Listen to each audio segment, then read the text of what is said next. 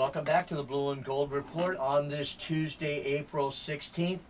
After a fine talk with Dominique Taylor, we have a charming young man with us who was part last year of the national champion UC Irvine men's volleyball team from nearby Huntington Beach and well-known modern-day high school sophomore opposite hitter Zack Cavera. Zack, great to see you. Thank you for having me. Well, the MPSF tournament is right around the corner, and it's got to be a great feeling for you. You went through it one time, and you ended up eventually winning the national championship. Quick comment, Zack, on what it was like as a freshman to come in and win a D1 national championship. Just your thoughts back on the moments in the process of going through that. I mean, it was great. Being on the team as a freshman and being able to play in the beginning of the year was really awesome. I mean, I didn't get to start, but it was great being able to get in and then kind of going through the ups and downs of the season and then winning the MPSF tournament and then winning the national championship all together. It was quite a whirlwind, but it was completely awesome. And especially with me winning my CIF championship in high school and then going into winning a championship in the national championship in college. It's been a really great couple of years for me in volleyball. So you will always wear the moniker winner. Just there, and then hopefully there's one or two more, and there very well could be national championships at Irvine before it's said and done. Did you and any teammates or the team as a whole after winning it, did you get together over the summer and have a dinner or a little celebration or anything to commemorate that? Well, yeah, even that night after we beat USC in the Galen, we all hightailed our asses to the bus and made it quickly back home. We had a nice little party that night, and then the next morning, we even hung out at a teammate's house down in Emerald Bay, Travis Wilson's house, and we had a nice little day there. Just hung out and soaked it all in. About it all, yeah. So it was really good. Great. Well, Zack, the team is 21-6 this year. You're number 2 in the MPSF tournament. You've been anywhere from number 1 to number 4 in the country, and you're going to play the number 7 seed UC Santa Barbara. By the way, that will be this Saturday night at the Bren Center. UCI, UCSB, come out. It's a tremendous. If you've been there, you don't need me to sell it. If you haven't, it's a tremendous venue and facility for volleyball. It's loud. It's exciting. You're right on top of the game. Tell us a little bit. You defeated Santa Barbara 3-0 and 3-1 earlier this year. So you can't go in overconfident, can you? I mean, you got to win this game. This is a must match. Yes, I mean, everyone always kind of looked at UC Santa Barbara as not being one of the greatest teams in our league. I mean, they did make it to the finals a couple years ago, but this past couple years they haven't been doing too great. But you can't let that. I mean, especially you can't let that go, because especially when going to playoffs where it's do or die, you have to take every team just like they'd be the number 1 team and give it your all and strategize and work hard in practice and stuff. So, I mean, our history this season has proven that we've beaten them pretty decently, but like I say, you can't get too ahead of ourselves and take them very seriously. You play a key position in the sport of volleyball. You're just a sophomore starter, and you play the position called the opposite. Explain to some people listening in who are casual volleyball fans but would know exactly what that position entails and where you line up and all that. Well, opposite hitters, it's you majority of the time hit on the right side of the net, and you either hit in the front row, and then as you rotate around, you go into the back row. And then you have to hit. You're allowed to hit in the back row, but it has to be. You have to be behind the 10-foot line.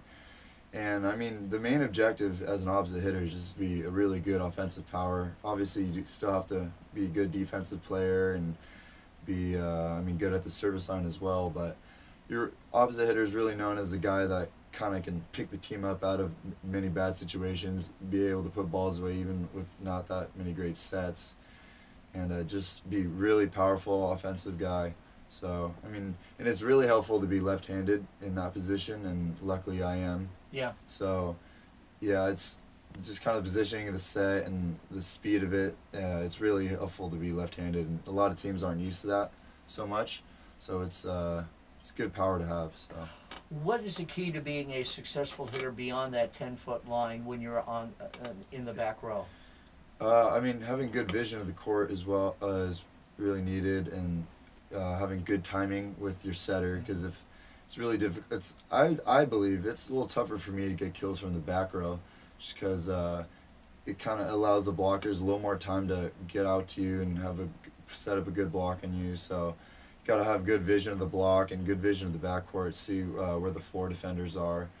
So it's, yeah, just like that, and then able to have a good range of shots, not have to hit the same shot every time, so the other team doesn't get used to you and strategize against that. So, Zack, you're 6'4", which is a good height, obviously very good height for volleyball, but you're not extremely long compared to what BYU generally. They usually go 6'9" to 7 foot across their front line. So you must have great lift and be able to generate a lot of power. How do you do that? Yeah, the lift natural?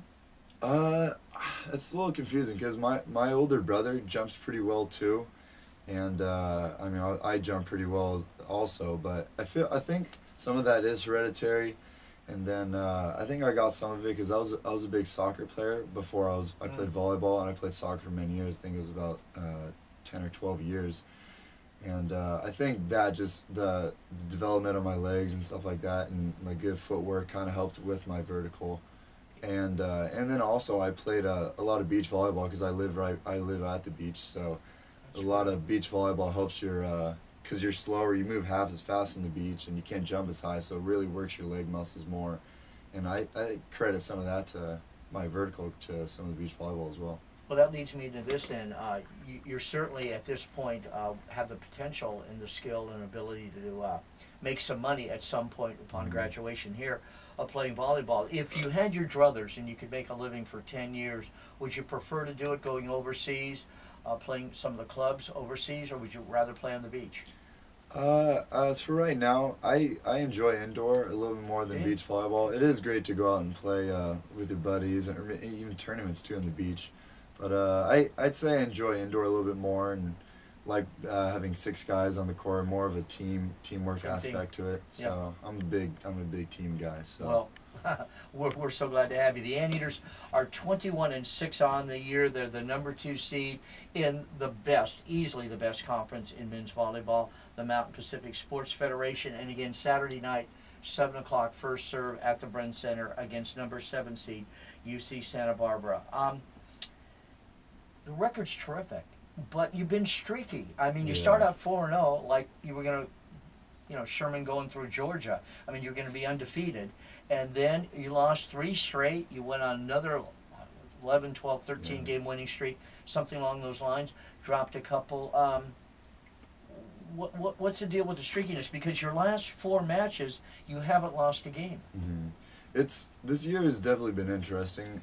I mean, I think a big period of the season was our team just trying to figure out who exactly we were and how exactly we were going to do things. I mean, with our new coach coming in, David Niffen, a lot of us wanted to try and go still off our proven successes of last year. I mean, because we knew what it took to win last year. Right. And many of us try to hang on to that, but we have to realize with a new coach and new guys on the court too, it's not gonna be the exact same thing, and I think we're having a little bit of trouble trying to realize that and putting the new coaching style and the new guys on the court into practice. So it has resulted in a pretty streaky season, but it's pretty typical with the volleyball, especially with our league with so many good teams and so many upsets. It's almost typical for stuff like that to happen. And you're 4 months in now. I mean, people forget you start December 30th, 31st, January 1st, right there, and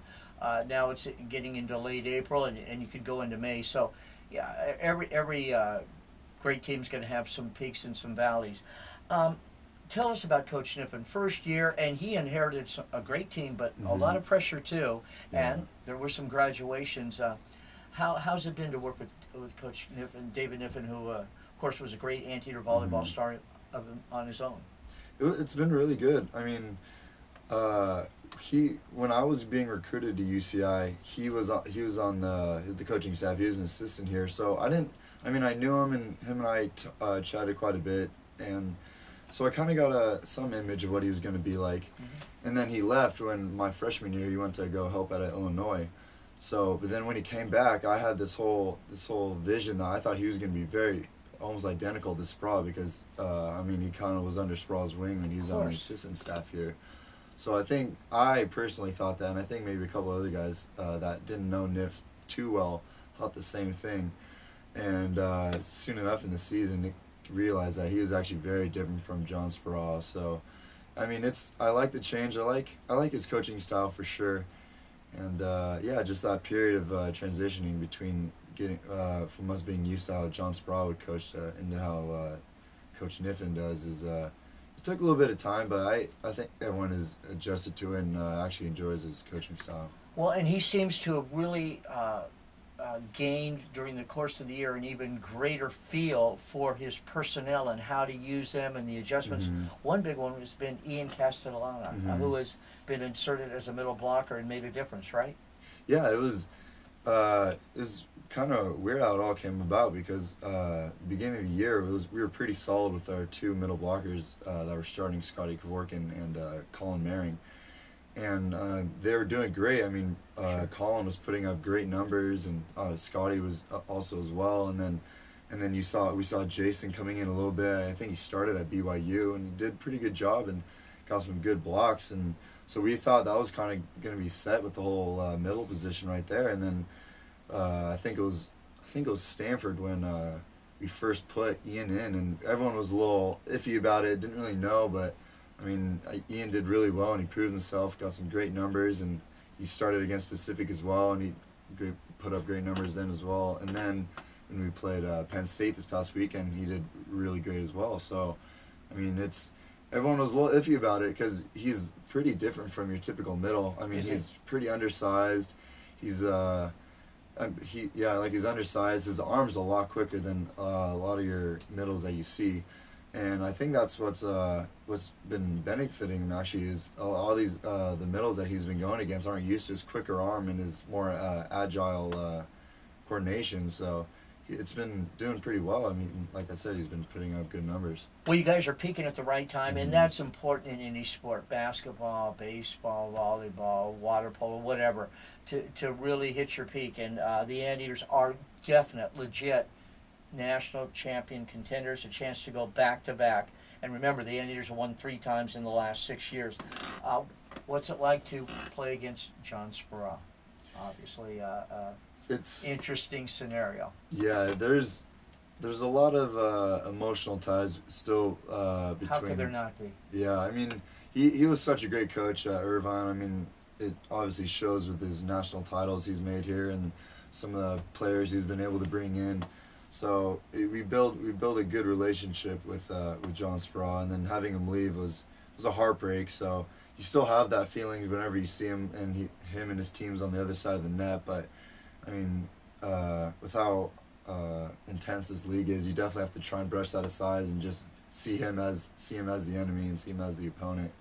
Let that go. Well, you gave him a pretty good pounding or two there, Zach. So I'm sure he's scratching his head and goes, yeah, you know, I had a pretty good thing over at UCI. Well, it worked out great for 6 years. You have a great coach now, and we have you and a core of young men battling again for a national title. We're going to take a quick break. We're going to get a little bit into the personal side of Zack. He is one interesting character.